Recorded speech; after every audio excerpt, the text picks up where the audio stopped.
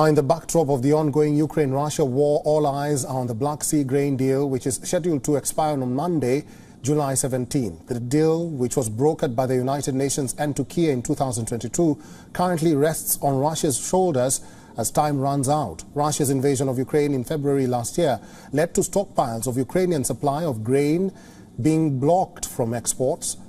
The conflict put global demand of food grain in danger, particularly for European and Asian and even African countries. This is what Ukrainian President Volodymyr Zelensky had said about the blockade in June last year. Якщо через російську блокаду ми не зможемо і надалі експортувати наше продовольство, якого якраз не вистачає зараз на глобальному ринку, світ очікує жорстока продовольча криза і голод. Голод у багатьох країнах Азії та Африки.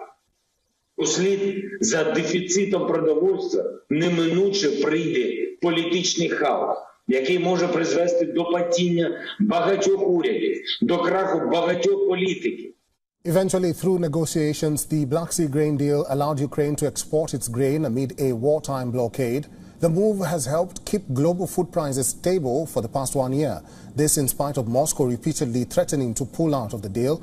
Now, as the deadline comes closer, the last grain ship left from Ukraine's port of Odessa on Sunday, a day before the deal is set to expire. The arrangement has so far allowed Ukraine to export more than 32 million metric tons of grain. So far, Putin has not issued an official decision on the fate of this deal.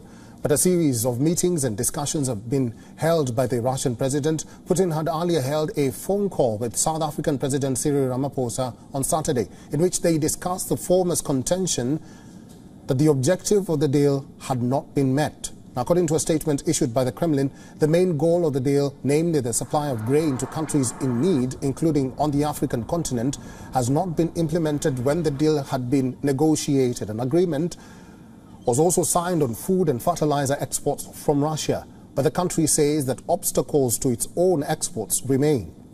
This after Turkiye's President Recep Tayyip Erdogan issued a statement on Friday suggesting the possible extension of the deal. Benim de biliyorsunuz Sayın Putin'i Ağustos ayı içerisinde Türkiye'de misafir etme hazırlığımız var. Ve bu Karadeniz tahıl koridorunun uzatılması konusunda hemfikiriz. Birleşmiş Milletler'den de Sayın Guterres zaten Moscow's reservations control the fate of the grain deal, which currently seems to hang in the balance. As time ticks away, leaders across the world wait with bated breath to see what Vladimir Putin's verdict will be. WION is now available in your country. Download the app now and get all the news on the move.